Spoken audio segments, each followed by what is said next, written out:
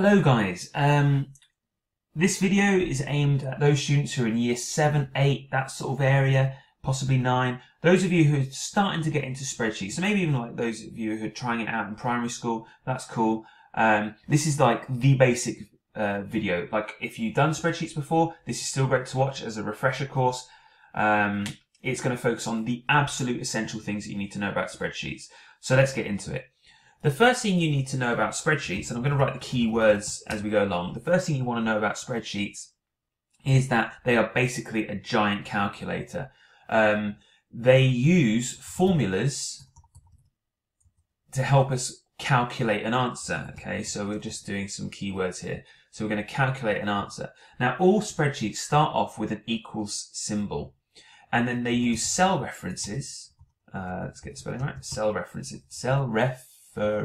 There we go.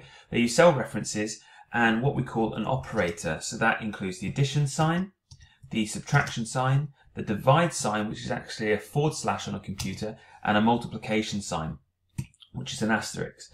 Now, I strongly recommend if you've got a keyboard with the numpad, which is usually on the right hand side of the keyboard, use that because you've got all the right symbols there, you've got all the numbers there.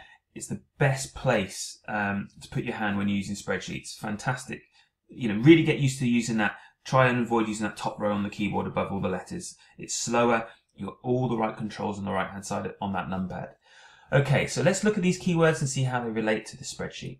So the first thing we're going to do, we've got here a spreadsheet which contains some test scores for 5 students. We've got Anthony, Beth, Charlie, Deb and Ethan. Now, I want to add up basically the scores that each student got. Now I could do this manually and type it in. So I could say, right, Anthony has got 10 plus 9, which is 19, plus 11, which is 30. I could type that in. Now, I could do that for all the students, but what would happen if, say, Anthony redid the second test and scored 2 more? Well, this would have to be manually changed to 32, and I don't want to do that. The point of using spreadsheets is that it will do it for us. So let's see what actually happens. Let's reset that back and then take a look. So all formulas start off with an equals symbol. Remember the keywords? We've got equals. I'm going to select the first cell reference with the first score in, which is B2. I'm then going to use an operator. In this case, I want to add up the numbers, so I'm going to use the addition symbol, and then add up each score using the correct cell reference. When I'm done, I press enter. Remember that score of 30? Remember Anthony retook the test and scored 11? Well, if I type in 11 now, the score changes to 32. Fantastic. It's done the work for us. That's what spreadsheets are about. Let's take a look at that again. Equals the first cell reference plus the next cell reference plus the next cell reference. Press enter when done. There we go. We've got 30. Let's do it one more time. Equals the first cell reference plus the next cell reference plus the next cell reference. Okay, 21. Right, let's take a look at that. We've got, if you look at these formulas up here, we've got B2, C2, D2, B3, C3, D3, B4, C4, D4. They go up in order. If I highlight those things and then drag down using this little symbol here, you'll notice that my mouse changes to a thinner cross. When it does that, I can drag it down and it automatically changes the reference for me. So now I've got from B4, C4, D4, B5, C5, D5, B6, C6, D6. It's done it for me. All right, now let's add up the totals for the whole of test 1. Okay, equals the first cell reference plus the next cell reference plus the next cell reference plus the next cell reference plus the next one.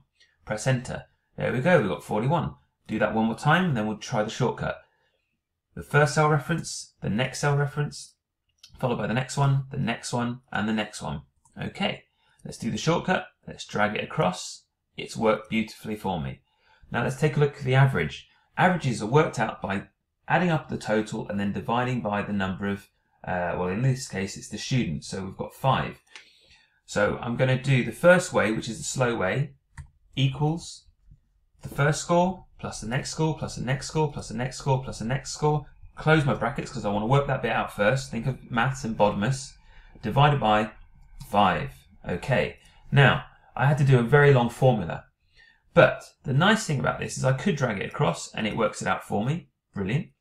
But I want to see the more efficient thing, the more efficient way of doing this. We've already worked out the total. Here is 41. So let's use that number in that cell. So I'm going to do equals that cell, B7, divided by 5. It's giving me exactly the same answer. Let's take a look at that again. Equals that cell, in this case it's C7, the total, divided by 5. Okay, once I've done that, I can just drag it across. And we're good to go. One last thing I'm going to show you. Highlight the data. Use these tools up here, increase decimal, decrease decimal. If I want to decrease decimal, it removes a decimal and it rounds up. If I want to increase the number of decimals, use the increase decimals. I'm quite happy with 1 decimal place, so I'm just going to use decrease again and leave it as 1 decimal place. So to summarize, we have a spreadsheet. Spreadsheets are like giant calculators. They use formulas to help us calculate the answer. All formulas start off with an equals.